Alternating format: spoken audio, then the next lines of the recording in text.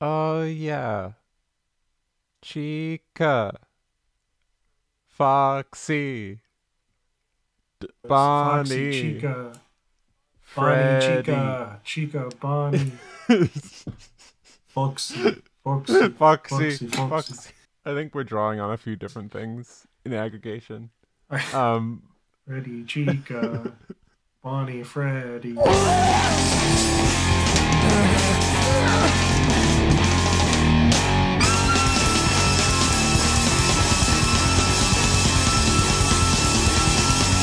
Boatknife is an arts and culture podcast hosted by me, Avery, and my best friend Patrick. Um, we talk about things that we send each other. Today we are doing a special spooky episode. Happy Halloween, every pony. It worked out that we both had a horror thing for each other. Um, For the record, the thing that I recommended her Fnaf Vhs. Stick around later to watch that. I said that if that was too scary for her, I would make her watch The Lighthouse instead. So stick around for a future episode where Avery gets owned by the lighthouse. How do you feel about old men? What's your relationship to old men? How do you feel about horrible uh, old men? I I used to go square dancing when I was younger. There were a lot of horrible old men there. That There were a sounds lot of really fucking good. Holy there shit. were there were there were a lot of very spicy old men talking about gun control at the square dancing room. Can you please dox the old square dancing room real quick? I want to go here. It's completely I believe the caller has passed away by now. Unfortunate. Oh, damn. Uh, That's great, though. I didn't know that until now. That's really, really exciting. he played Skyrim. It's the only thing I knew about him. I made Patrick watch May. Yeah. It is a horror film from 2002. It is um how would you describe May, Patrick? Um, it's really very much so a horror movie. Like, there's not really that many twists and turns. It just kind of like is a horror movie that does one thing. Um, Honestly, one of the things that I was most surprised with May, because I had had other people recommend May to me in the past, was just kind of like how legible it was, um, how clear and to the point it was. Yeah, it's a horror movie. It's about being autistic as shit and also really hot, which is a struggle that I can relate to. Uh, Uh well, Patrick is wrong. oh, May oh, is a indie mumblecore rom-com. oh, yes, yeah, yeah. I forgot. I It forgot it's is also Juno. it's about this young woman named May. And I was okay, like the first time I saw it, I was kind of critical How of old were this. you when you first watched it? I must have been like 15. Okay. Like I was kind of young. Um I know I was still friends with that guy that I made Bangers for Those Who Can't with. That's the because I saw it with him at his house. Shout out DJ Uh Kultera. Kulada. Kulada, sorry. Uh I was critical of this when I first saw it that the film introduces her as having a lazy eye, but then like almost the very first scene is her having this fixed. But it makes sense because it's not just a lazy eye. Like we get the one scene of her mom making her wear an eye patch at school. Yeah. So clearly it's not just like a signal of her weirdness. It's the thing that she thinks is barring her from having normal human relationships. And now that it's fixed, we are seeing her attempt those for the first time ever. It's also it's very important that her getting her lazy eye big air quotes fixed is this very medical procedure. I guess it's kind of like a nothing statement to say that the light physical deformity is a metaphor for like mental illness because they're both kind of the same thing, but it goes hand in hand. It signifies that like um, this is the only real corrective measure that her mother took with her mental or physical well-being, and it was done just for strictly cosmetic reasons as a means for like, well, you're not going to get laid if you had that. and that's like sort of the catalyst for how everything goes down if you really think about it. I thought about watching this movie for the first time in a while because I played Echo Mm. and it reminded me of it. Like it reminded me of this movie that I saw that was objectively kind of problematic, but in the process spoke to some very authentic like queer truths. It's very deliberate. It's very deliberate in how it presents itself. Um, Like May is a like mentally ill disaster bisexual. Like that's part of it. yeah, I don't She even know if she's a bisexual. She just says lesbians hit her on her a lot. The first part of the movie is basically focused on her misadventures, like trying to court this like film school dreamboat Yeah, dork ass. very stupid man. Just a very Yeah, I love stupid him so giallo much. man. He's so hot. The gaze on Very him is hot, really very intense. hot. Puts on the fucking Chromecast movies that he is making, I guess for like film festivals or something, and expects her to like sit on the couch and watch them silently and then give have thoughts about them afterwards. Very hot, super hot. Um, Incredibly hot. yeah, Ideal man. very Um emotionally unavailable. Just like, yeah, he's great. his name's Adam. She's simultaneously being hit on by what is the lesbian, her coworker or some shit like Yeah, that. her coworker Yeah, her coworker at the vet's at the office vet. where she works at. The coworker is like this, like she just sucks ass. She just very outwardly sucks ass. I like the thing where May is really good at like knowing what the lead vet is saying. Like she can understand his voice, but the coworker cannot, Yeah, and it's yeah, because she's autistic as shit. That's it's not stated in the movie, but she is. Like finally positive autistic representation. like I guess we could go into her performance a little bit because Oh, I love her so much. lead actor's performance is really kind of what sells this movie. If this movie really wouldn't be anything if she wasn't giving it her all every fucking second she's on screen. She is so fun to watch. Yeah, I dearly love her. She's always moving. She's always like got some kind of micro expression happening. she very clearly has like a very good idea of how it feels to be thinking through every individual action at every point in your life, and the mannerisms that derive from that. It's just a very Yeah, spatially aware. It's placed in a context that's very fun and enjoyable to watch, but there's still like a lot of weight given to.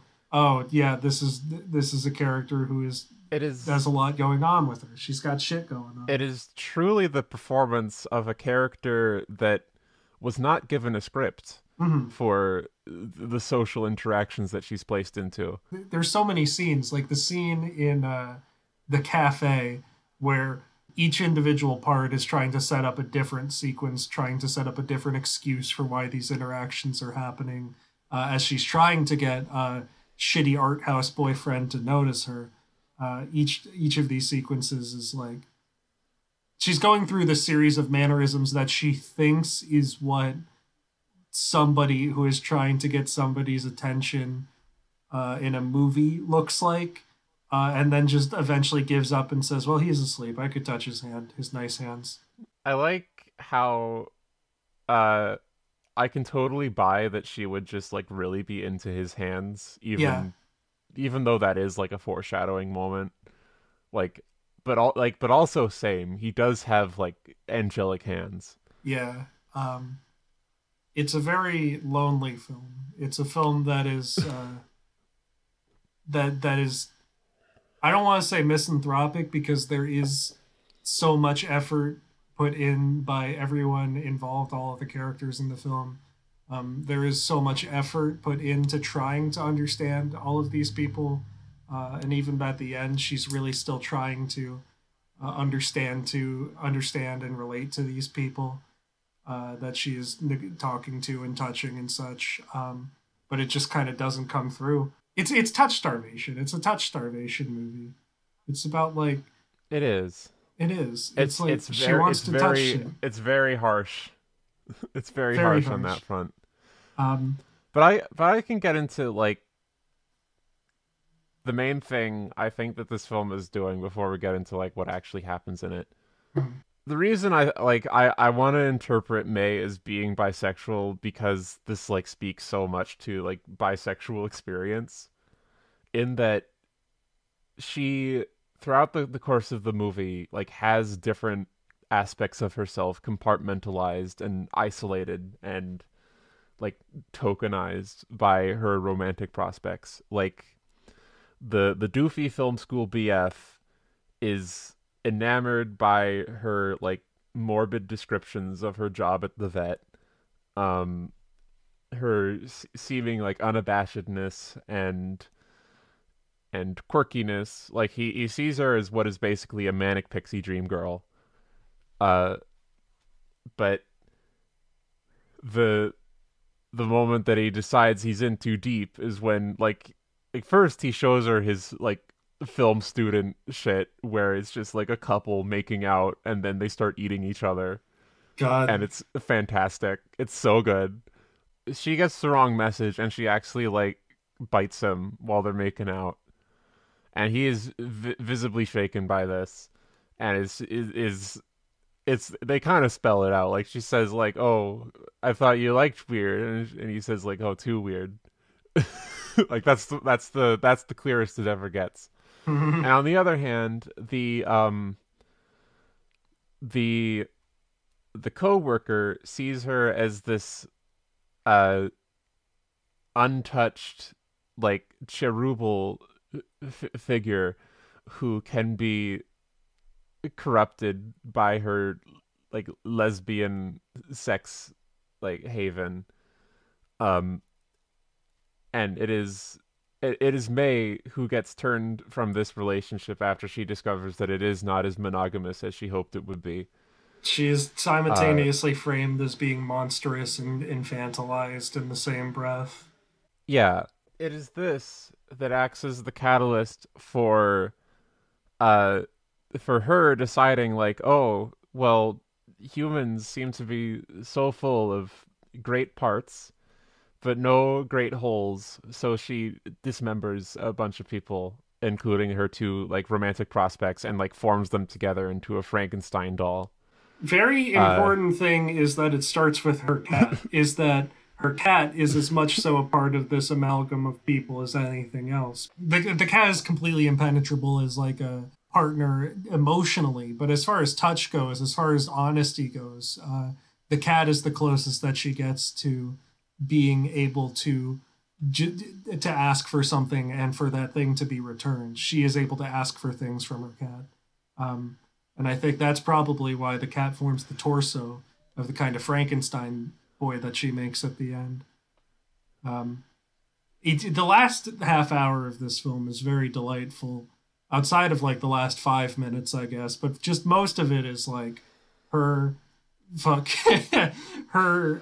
she becomes the Joker. She does become the She Joker. She goes from house to house, seeing all of these people who are only able to really talk to her through these voyeuristic means, and just fucking kills them and takes the parts of them that she likes and makes a real and takes the parts of it. It's it's very fun. It's so much fun. It just becomes a and slasher film at a certain point, and that's fantastic. yeah, it just turns into that. And of Yeah. course, like the main rebuttal is that it is yeah, like it is another film about like some poor downtrodden mentally ill person suddenly like going on a murder spree. But Patrick pointed me out like this out to me. She very suddenly starts speaking in a very neurotypical way at this part Yes, of the film. that's the other And it's thing I fucked want to up. It's say. so fucked up. That's the other thing I want to say about You the could tell me about that. lead actor's performance. It seems like she's not even thinking about it. As soon as she decides that, like, oh, okay, nobody is able to approach me emotionally, nobody is able to talk with me emotionally, in any way that's really reasonable, in any way that's emotionally fulfilling for me, she um seemingly without even thinking about it begin like there's no scene where it's like, yes, I will trick them into inviting me into her house. The way that she becomes more emotionally available to enter their lives, kill them, and then take the parts of them that she likes is by becoming more neurotypical. Her stutter immediately goes away. She stops doing finicky hands. She starts giving extremely clear answers to things. It's not blank what she's doing. She's not Yeah. being she is acting neurotypical. It's like the bit in it's like the SpongeBob episode where they turn normal. It's She starts doing it's that. Oh my god, yeah. it's like, and it's Like so good, like seeing her with no stutter or anything, and everyone's immediately just like, yeah, I guess I'll give you another chance to invite you back into my life, and then she just fucking kills and a them. notably It deeper feels so voice as good. well. Like she Yeah, starts speaking with this rich like womanly like cadence, and it's like a complete transformation. I do like that that is the shorthand like for oh she's fucked up now. yeah. Now she has become demented. Is that she's starting to act neurotypical? It's very very funny. Um, it feels very blunt and aggressive in a way that doesn't feel like it's really talking over the subject matter. It just feels like it's having a fucking blast with the subject matter at hand. Yeah, Yeah. it I do talk about subtext a lot, but I don't think this film should really be confused for anything other than like a very like fun character driven slasher movie. Yeah, it's Um because it's not subtext. She is autistic as shit. I sometimes feel that I'm reaching a little bit when I start talking about like, oh, this is about fucking mental illness, homosexual. But no, she's just kind of like this. This is how the movie is. mental illness, homosexual. Living the All good dream. art falls Oh, under that. yeah, except for Five Nights at Freddy's. You said that you had a take on the doll in a box. I don't think I That do. I think I have forgotten that. okay. I'm 3 Heinekens in. I'm sorry, sweetheart. Then let's talk about the last 5 minutes of this film. Yeah, the film opens with this shot of her bleeding out of her eye and screaming into the mirror, and that's kind of treated as a cold open. It doesn't really address that for most of its runtime. Then, at the end of it, as after she has assembled this real Frankenstein boy, want to do a quick sidebar real quick. Not really much to say about it, but I do love the reinterpretation of like classic MGM monsters throughout this thing.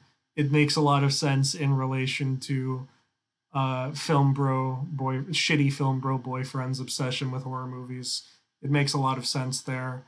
It it just feels very good for it to be a Frankenstein monster at the end. I don't really have anything specific to say about it. It just feels correct and good in my tummy. Yeah, like if you just say the plot synopsis, it feels like it just happens all of a sudden, but like in the moment it makes sense. It is a it's a tonal package that makes sense to me. It feels very good and it feels very good and correct. But yeah, after she assembles this Frankenstein boy with a Frankenstein head, she is happy about it for a couple seconds, and then she gets very sad because the creature doesn't really have eyes to see her with. So she goes over to the mirror and stabs herself in the eye, and she screams a lot, and it sucks to watch and think about. But then when she puts the eye on the monster and cries a little more, the boy comes to life, and then the movie ends with them hugging, and it's Yeah, it's just there's a shot of the hand coming up and it brushes against her cheek and then the credits roll. another thing that just feels very correct. I don't like it. Yeah. Yeah, I because the only thing she wants is to be seen and reciprocated. That's the whole thing she wants. And it felt really good and cool at the end to have that be the thing. And I'm also glad that she killed all of the hot people that she knew. Yeah, it's I like at the end I know like a lot of people found it very harrowing and it is. Like it is like very uh like emotionally complex that now like she has suddenly gained this acceptance from this place that does not resemble any living human but still is something that knows her and respects her. Uh, but also like the other thing that I like, good for her, you know. Yeah, no, it's very much a It, good this for this her is movie. this film. I think it belongs in the good for her cinematic universe. Yeah. If this movie kept going, if they allowed there to be another scene after this, it would be her being arrested or some shit. But it doesn't. It leaves us on this note of her chilling in her apartment with the cool boy that she made, and now she is able to uh, have a really cool sensory experience, have a really cool just emotional experience with this weird fucked up dude, and that's cool. And I like it. Hey, we usually spoil all of the things that we talk about on here, and I should probably start putting a disclaimer for that in the description of all of these. But just like, if you do want to watch this, even after we talk about a little bit, big content warning for animal death. Really, really bad animal death.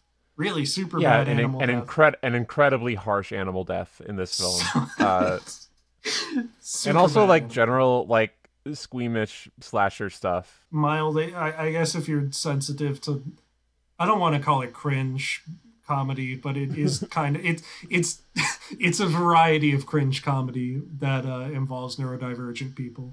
Um, so be careful It for made that. it like it made me feel seen, but it also might like fucking get you.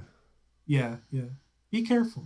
Uh, Movies, so what I'm saying is that if this film was about me and starred me, then um, which it does. the Frankenstein boy at the end would be a gigantic Pomeranian.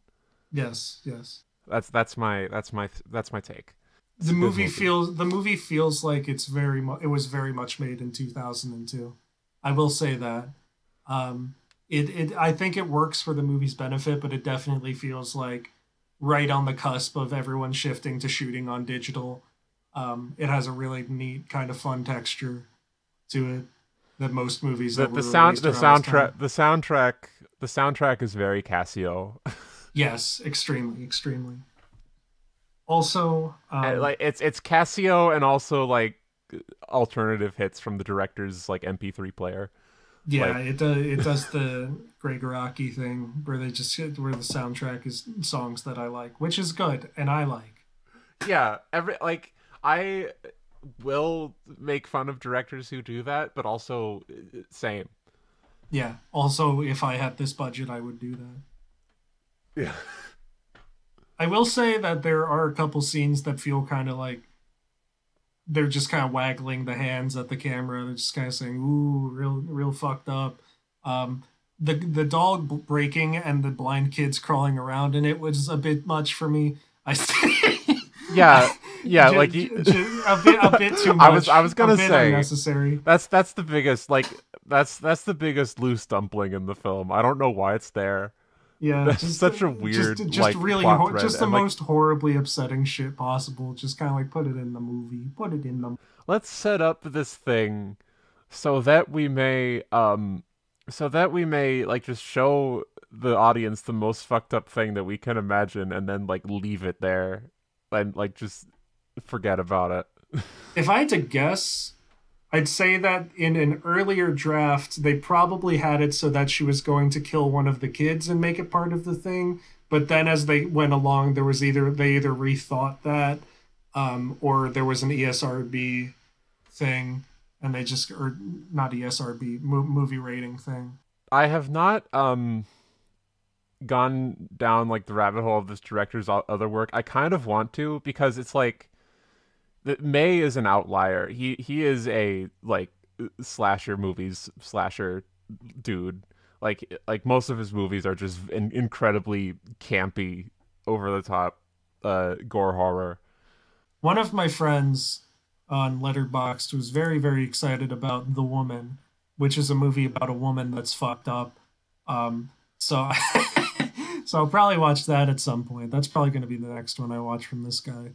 It makes a lot more sense when it's like you see it as a like a slasher movie taking on elements of like character study Yeah, and shit. You know, having fun. uh, in that lens, it is very fun to watch. I think.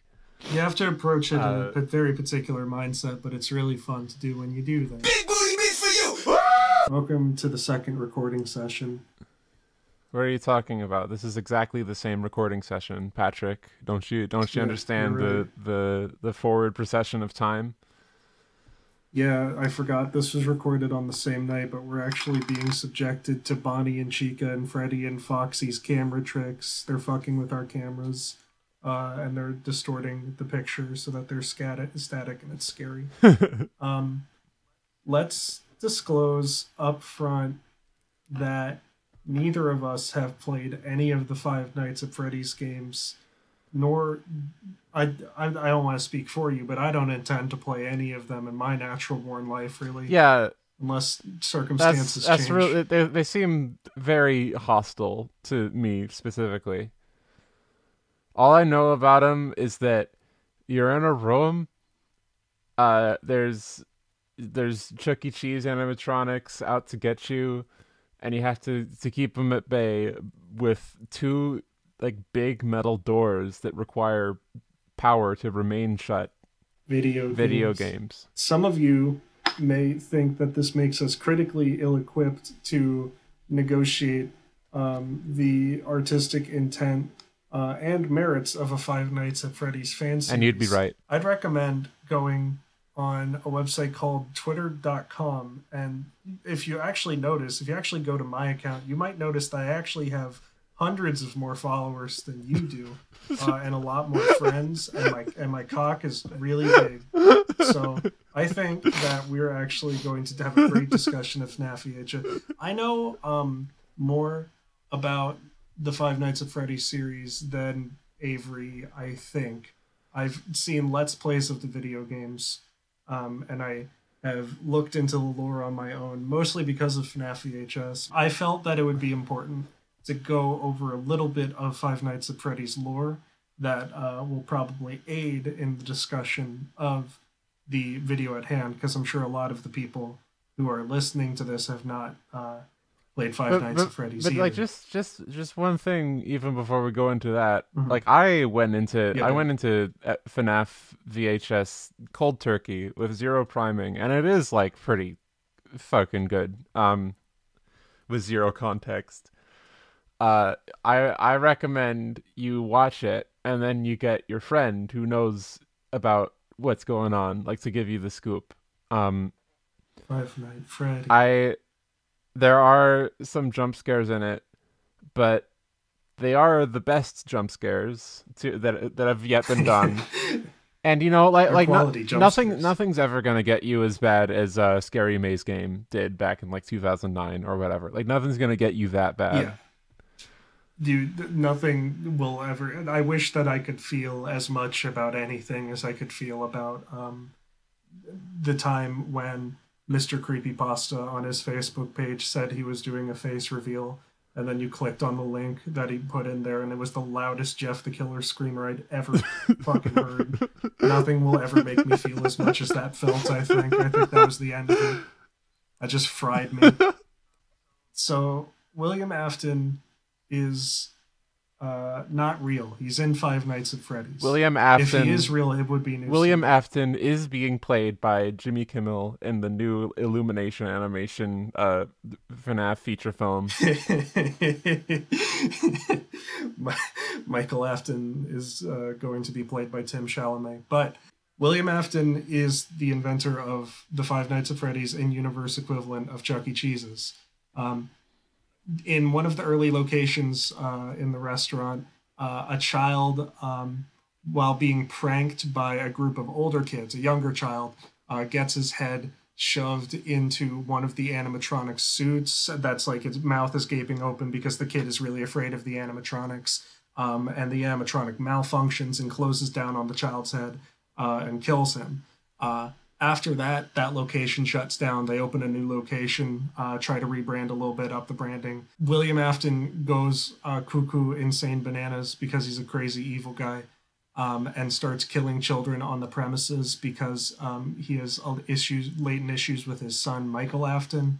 Um, so he goes through, well, four children ultimately are killed at the second location. Those children's ghosts go on to inhabit the bodies of the four suits that are the best known, the ones from the first game: Bonnie, Chica, Freddy, Foxy. Oh Those yeah, for the spirits of those kids. Bonnie, Chica. Chica. William Afton goes onto the premises late at night one night. I forget exactly why. He was probably trying to kill another kid or did kill another kid or something. It's not that important.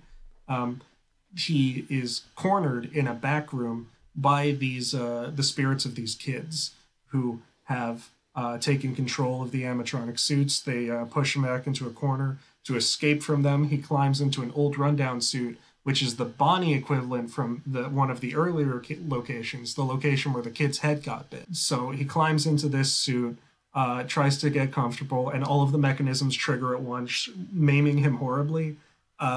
And trapping him in the suit. He doesn't die, but he is very close to death. That location shuts down. All the franchises shut down. And then several years pass where William Afton is just waiting alone in the room, just kind of dying and feeling bad, but not actually dying because he can't die right now. But what does happen is that that final location is reopened as a haunted house type thing.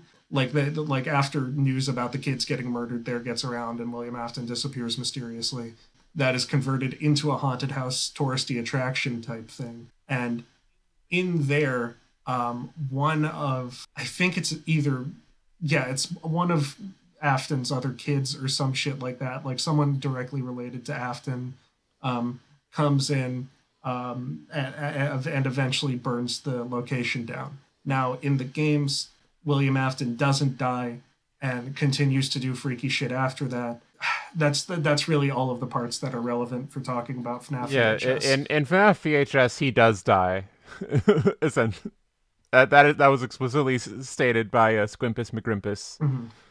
Uh, It is important to go over the lore in that anal detail because there are some small but major I'd call them quality of life changes to the plot of FNAF VHS that really only make sense within the context of the game's overarching plot. FNAF VHS is it's a bit of an alternate take on the canon events of the story. A lot of comments say that like it focuses on the things that they kind of wish that the games would dwell a little bit more on. Like it gets way more into how the animatronics are possessed by children, and it goes way more into like William Afton's particular issues, and it makes a couple like canon tweaks that sort of spice up the motivations of the characters a bit more.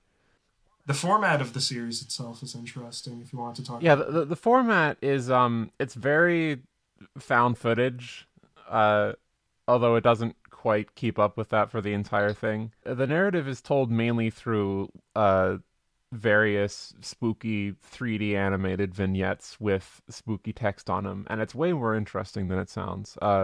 each of them is contained within the further framing device of it being like a VHS tape that was either found on the premises or initially it's believed to be like, oh, these were found on the premises, but as the series goes along, it becomes more and more obvious that these are either being sent to Michael Afton, who in this version is the one who burns down the final haunted house location with William Afton inside of it, or but even after that, it still keeps pulling the plot away, and it feels like there's like additional persons who are present in the plot who are never really addressed directly. After a while, it seems to sort of morph into just a sort of VHS coded horror thing. Like it sort of stops trying to explain it in universe, except for once right at the end, right near the end, the second to last one, which is like William Afton's like big monologue, probably my favorite moment in the series. That that is explained as like actually being William Afton's confessional tape that he keeps in a place, and he knows when it's been stolen. Yo, Or touched, not even stolen, touched, yeah, because he looks at it every day because he's a nasty little man. nasty little man. I think that addressing this as a fan work is really only half the context.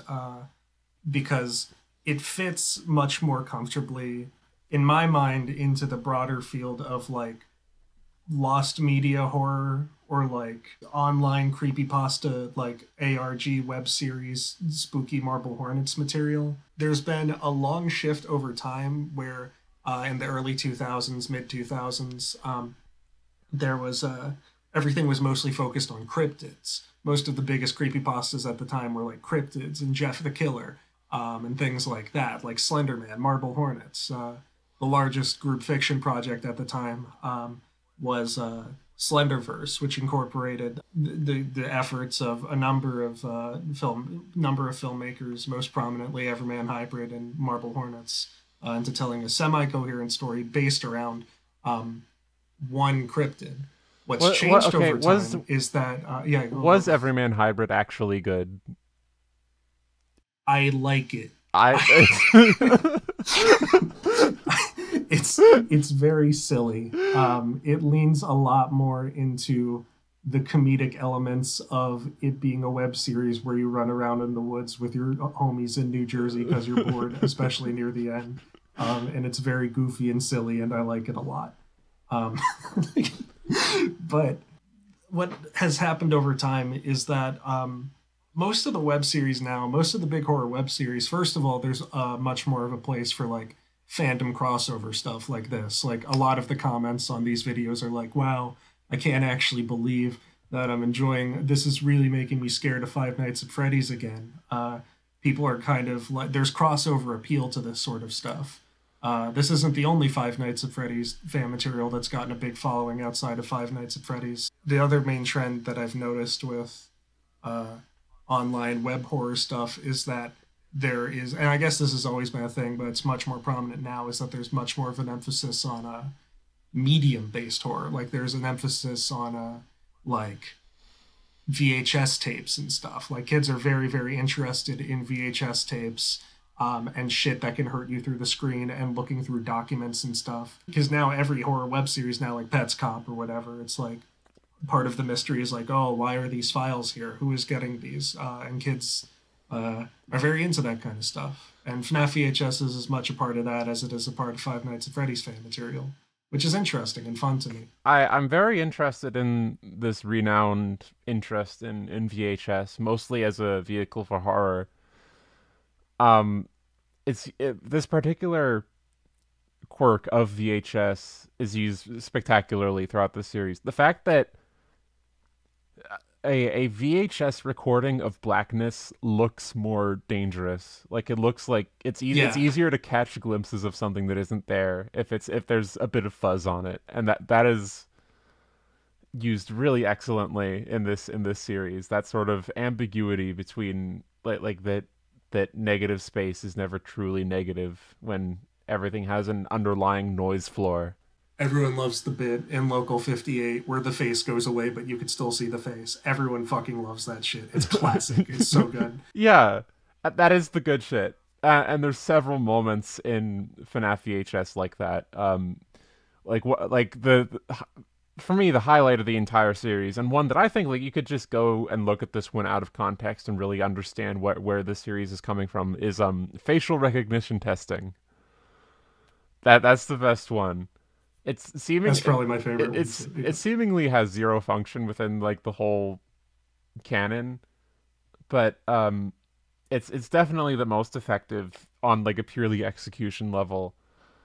Uh, the conceit is just like apparently this puppet can detect criminals, and this guy is like testing how well it is at detecting criminals.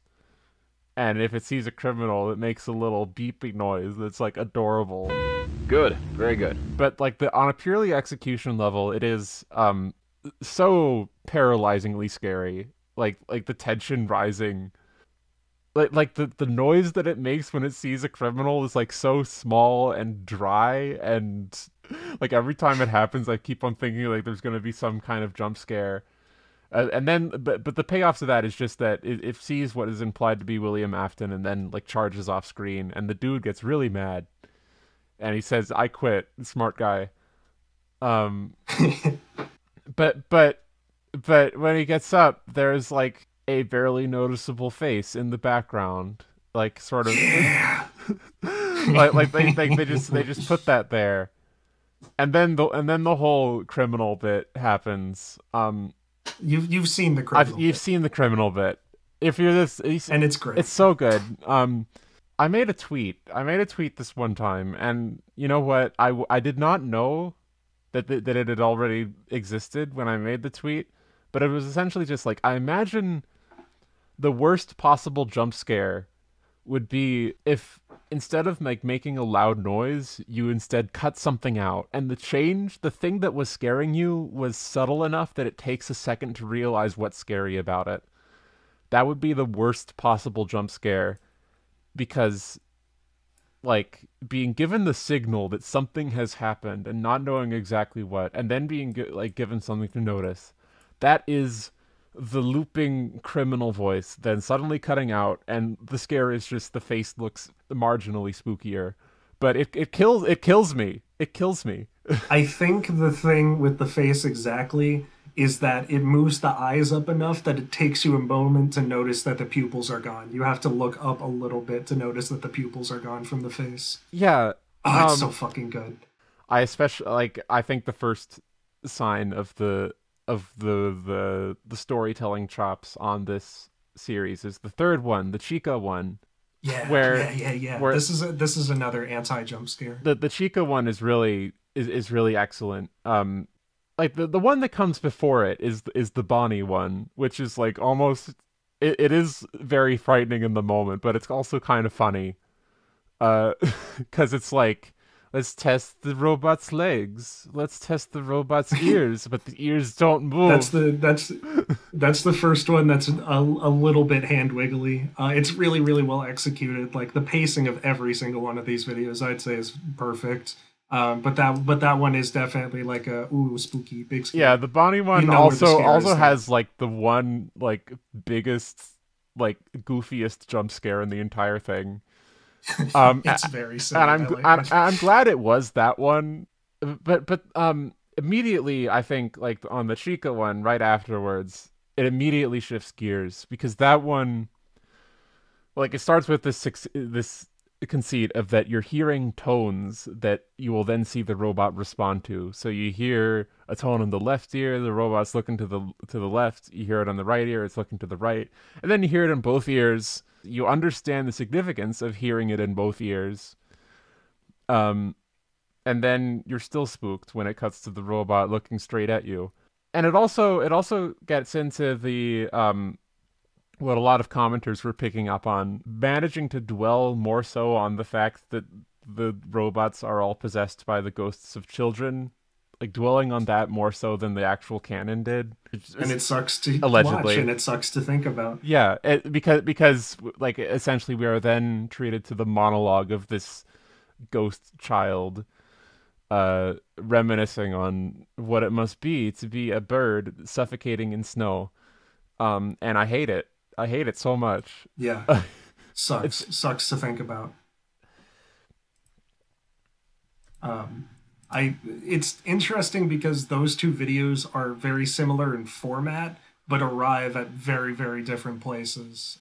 I'm genuinely impressed by the amount of different tapes there are, like the variety throughout this. Like several of them are like highly produced training videos, like theoretically they would be used as like training videos for the facility.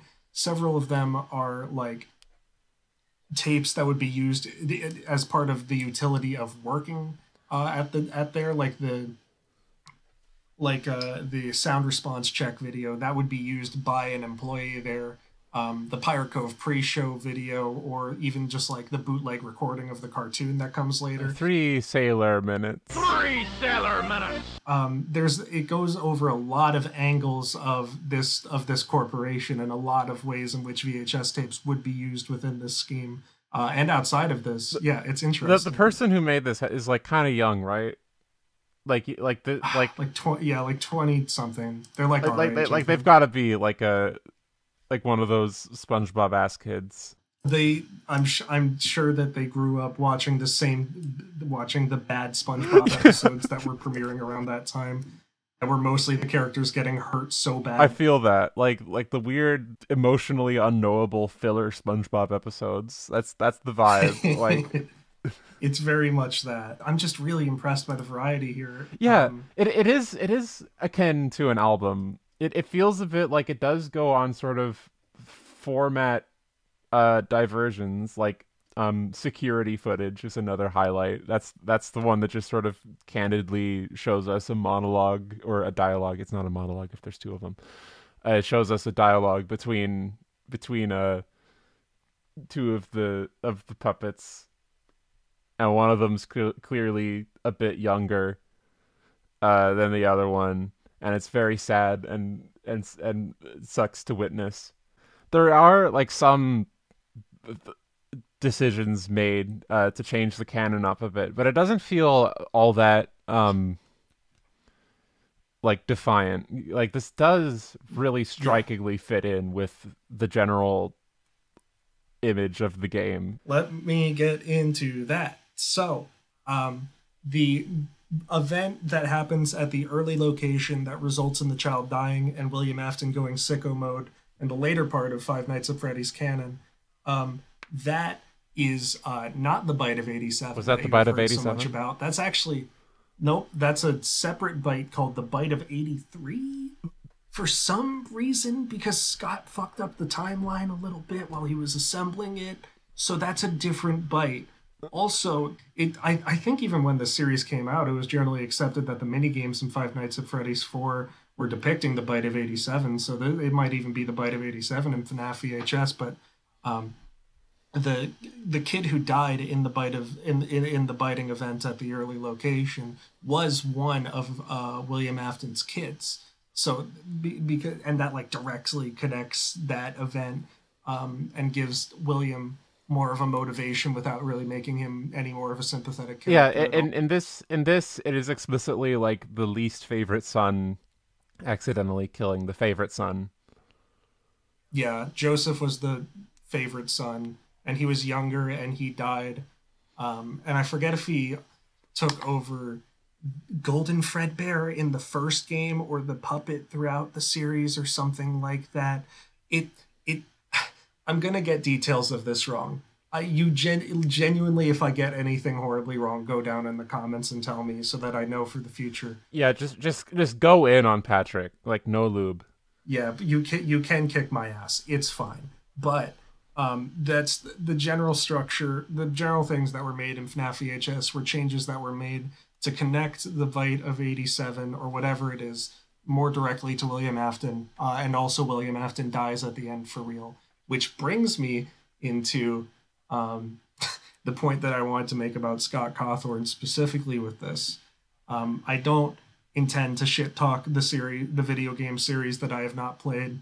I think that Scott Cawthorn himself seems like a writer that can get ahead of himself a lot of the time, and that he didn't really plan for wanting the series to go on as long as he did, and he's had to subsequently retcon a lot of shit uh, out of the game that made it interesting, for the sake of propelling the series along. And now he might not actually be able to finish the series because he got criticized on Twitter one time, and has canceled all of his artistic endeavors because of it. I mean, I don't know.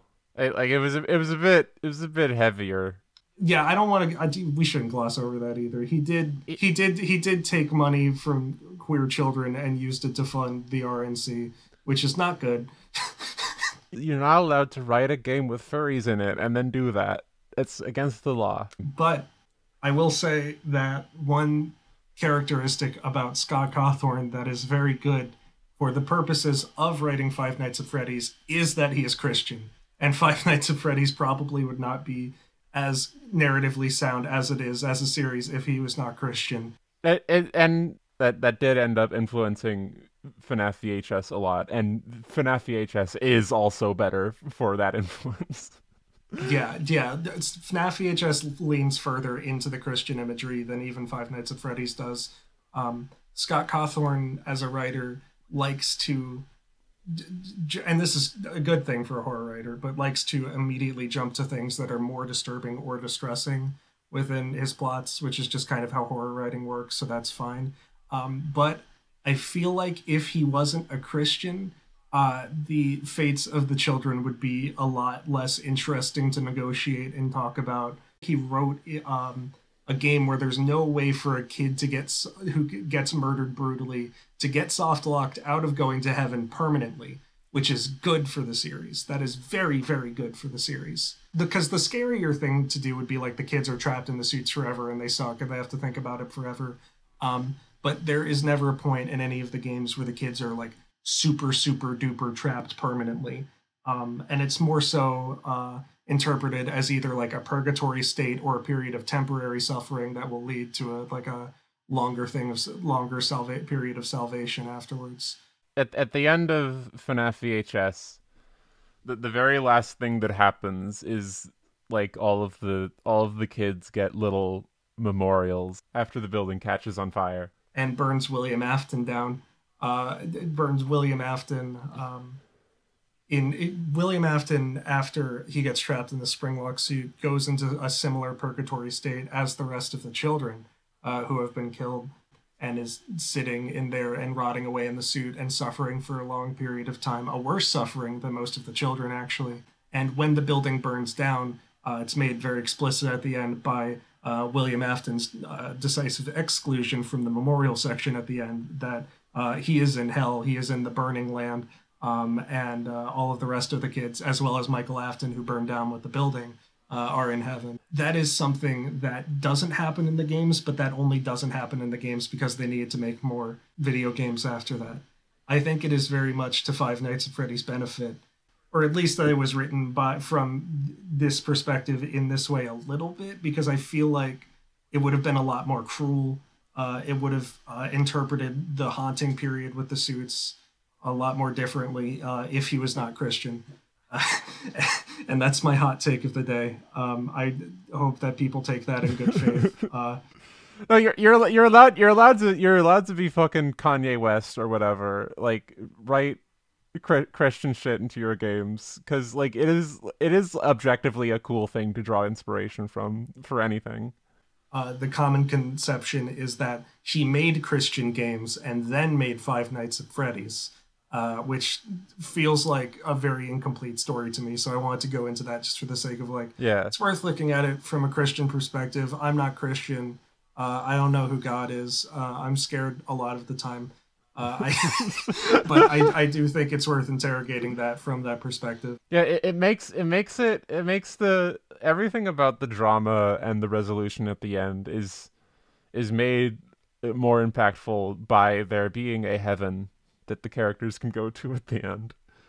No, that's it. I am just like very. It's just good. It's just it good is shit. it is well executed horror content. It is. It feels like a very controlled case study in this particular person's language of horror. Even though like they have said that they're not interested in like making horror as like a full-time thing or a consistent thing, which is wild. I don't know how you like put this out and then be like, oh, They were talking about it. I've never seen any like creator in any capacity do the thing that they did after the series ended, which is put out a video saying, "Hey, I'm not going to do anything like this again, really. So if you were just here for that, unsubscribe." Like, like that's fucking cool. I kind of like they are that. so cool. That feels very honest. I and follow good. them on Yeah, Twitter. They yeah. seem very nice. Shout out to Titter.com. Shout out. Shout out to Yeah, it's just a very cool horror artifact that makes a lot of sense from the perspective of the internet horror behind it. From the perspective of like, it feels like it was made for an audience that was a little bit younger, not necessarily a whole lot younger, but a little bit younger when Five Nights at Freddy's came out, had a strong emotional attachment to it, and wanted to reevaluate it, given a few years to digest it. And it really comes together. even having never played this game, it was completely overexposed. Like I was surrounded by it for a hot minute there. being a Markiplier watcher in the early 2010s. We are still asking to this day if it was the bite of 87, actually. He was very prolific and prophetic in that way. Was it the bite of 87? For a while, I was saying, like, was that the bite of 87 was the last time a meme made me feel anything? But then, but then Mordetwai happened. It's an incredible meme. Like, top 10 all-time Really meme. gorgeous. Mm-hmm. I'm very excited about that one still. It seems like it hasn't lost it too much momentum, but it's like it's not in the heyday right now, which is fine. I will continue to not play Five Nights at Freddy's from here on because I got annoyed while looking into the plot for Sister Location and said, this is stupid, fuck this, and I'm not proceeding further from there. But the first four are very foundational pieces of horror. For a lot of people, I'm sure they're deeper in my cultural subconscious than most pieces of art. It's cool. It's cool. I'm very happy that FNAF VHS exists. I'm happy that a lot of other things like it exist. It's exciting. Yeah. It's exciting. It's also very pretty. It's just a very pretty, well-assembled series. Cool. Yeah, web horror. Boatknife is an arts and culture podcast. Next time, we're doing another fancy big special episode where we're still doing the Audiker one next, right? Is that next? There's a lot to get through. We are both on the threshold of their 2010s output. God, I don't know if I'm going to be able to listen to all that shit, honestly. At some point, if you would like to keep... I still haven't... I can't do it. I can't do it. I'm sorry. It's so much. Okay. I'll tell you if it's good. I gotta listen to NTS sessions because I still have not... God. At some point, we're going to be talking about Audiker's full discography. I don't know what we're going to be doing after this. I don't even know if I'm going to be alive.